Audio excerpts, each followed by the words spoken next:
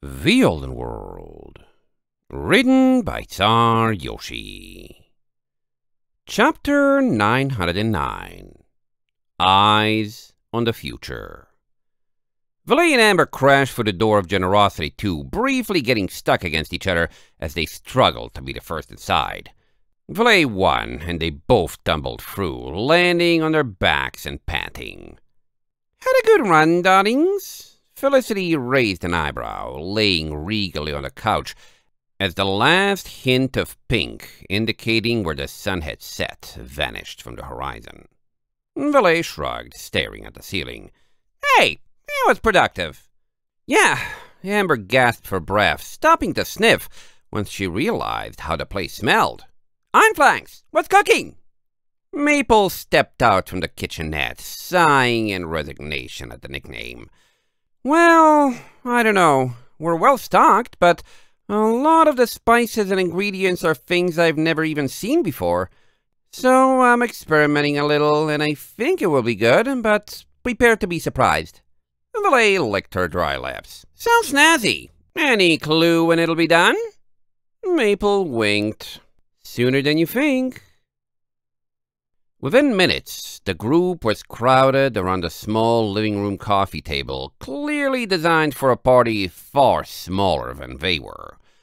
Felicity kept the couch, sharing space with Maple, and letting Jam Jars and Starlight sit on the floor in the gap between it and the table, and Valet sat on the opposite side, with Amber and Shinespark at her sides, and Nyala taking the less crowded end.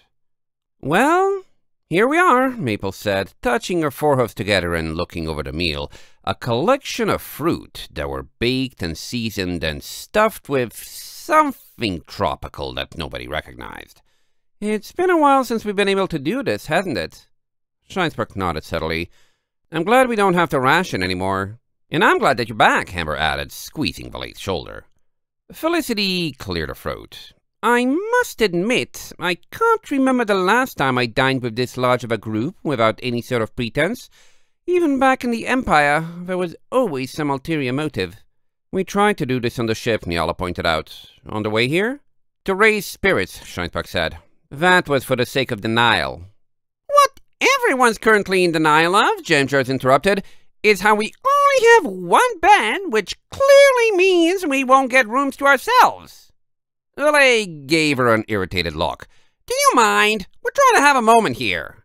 "And it's a very large bed," Felicity insisted. "I, for one, wouldn't be averse to coming up with a mutually beneficial agreement that could solve this problem with added bonuses." Shinespark looked at Valet, waiting for her reaction. Valet grinned and shrugged.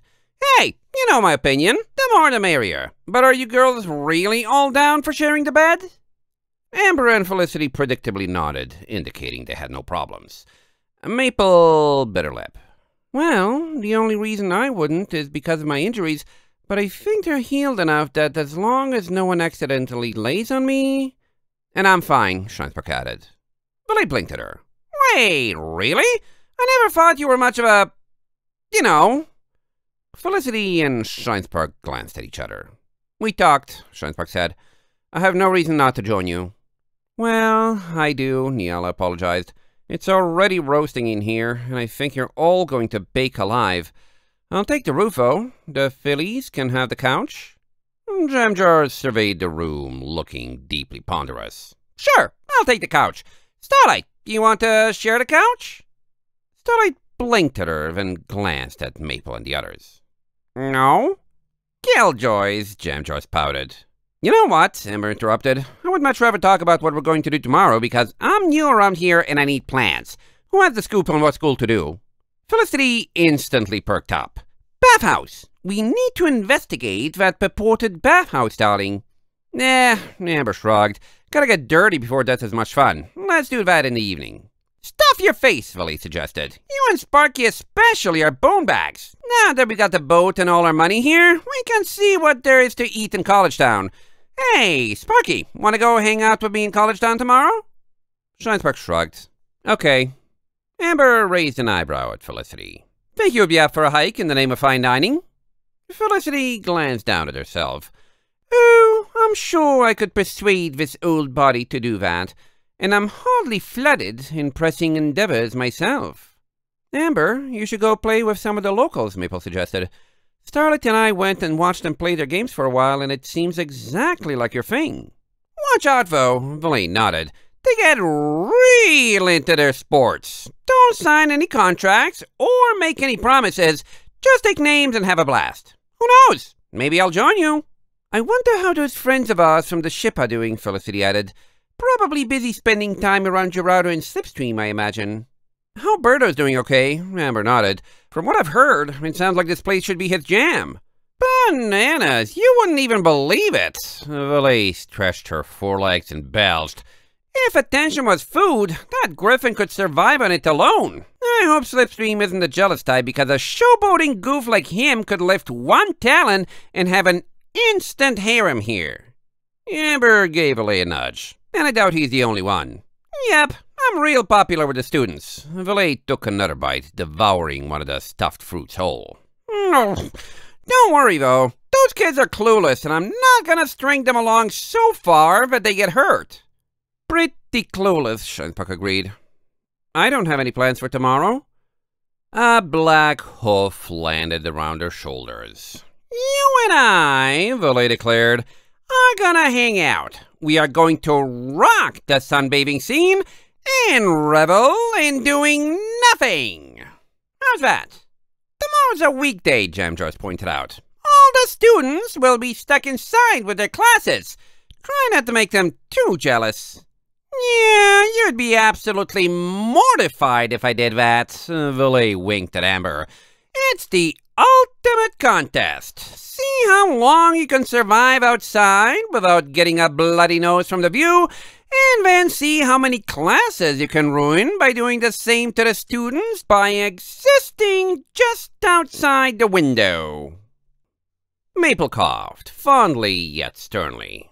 All right, you two. I've been considering trying to sun myself tomorrow, and I'd be doing it to enjoy the weather, not to get looks. And there's probably a lot of other mayors on this island who do the same.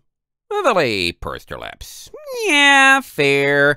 That's why you only mess with the ones that take the bait or start something first. But you're just gonna lay around, though?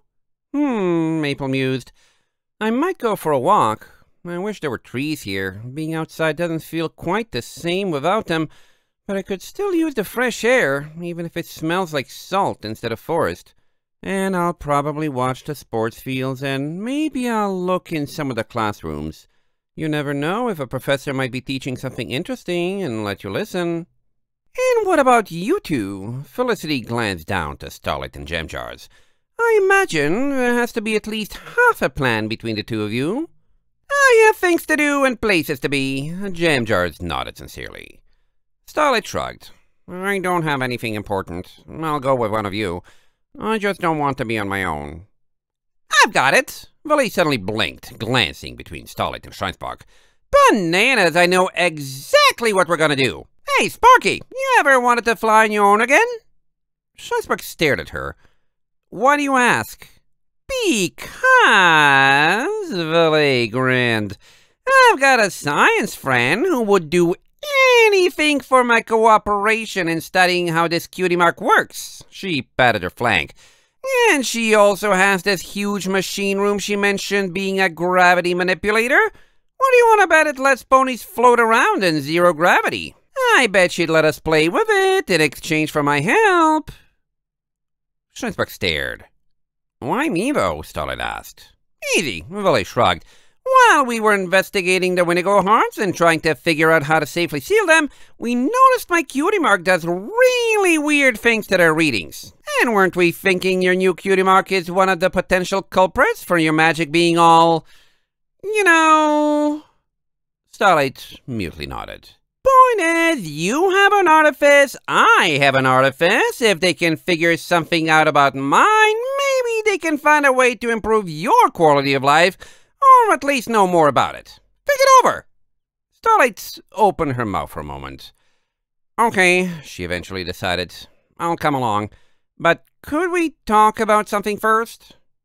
Yeah, sure, why not? Valet leaned on Shinespark and tried to make herself comfortable, the other mayor not expecting the gesture and nearly falling over. Bananas! Valet scrambled not to fall too. Whoops, sorry, but hey, I've got all the time in the world. Speaking of time, Felicity murmured, looking at the empty table and licking her lips, I think it might be time for some beauty sleep for this mare. Yay for going to sleep in the evening! Amber pumped a huff. Instead of staying up all night because you're antsy and nervous and don't know what tomorrow will hold. Yay! I'll cheer to that. Valet stood up, flicking Shinespark's cheek with her tail. Honestly, who even knows what we'll do tomorrow? Who even knows what we'll do tomorrow any day, Maple pointed out. Funny how it's the days where we know what we're going to do. Staying in our rooms all day with nothing we can do when we're afraid of that the most. Here's to a good tomorrow, everyone. Yeah! Felicity hoisted herself to her hooves as well, rubbing her belly. Marvelous cuisine. Now, with that out of the way, I call the bottom of the heap, and I trust you all will act as my blankets. Amber stuck out her tongue, following Felicity to the bedroom. Oh, we'll see about that. Shinespark followed wordlessly, and once Nyala stepped out the door, bidding everyone else good night, Maple did as well. Soon, only Jam Jars and Starlight were still in the living room. So, Jam Jars gave her a look. What are we going to do? I heard you stayed with some of the school ponies the last few nights. If you really wanted, we could wait until everyone here is asleep and then just use this room. But if you're already a hotshot with the others, I bet we could get them to give us. Starlight yawned, heading for the bedroom and leaving Jam Jars alone. No thanks. I'm happy to stay with Maple and the others. It doesn't look like anyone wants the couch, if you want to sleep on your own. Jam Jars gave her a frustrated look, but did nothing as Starlight followed her friends into the bedroom and climbed in, readying herself for sleep. Starlight awoke in a cold sweat, her heart beating rapidly. Something was wrong. She panicked, trying to move, but she was pinned by something big and warm, and there was a voice of warning whispering urgently in her ear. Starlight, let's go! A hoof poked her hard. Starlight fought back the urge to use her horn and teleport, mentally clubbing herself with the knowledge that she was on edge, and that would make things worse. What? She sleepily breathed. I've been watching the streets for 2 hours and they don't have guard rotations here. No one will catch us and we can go wherever we want. Now come on!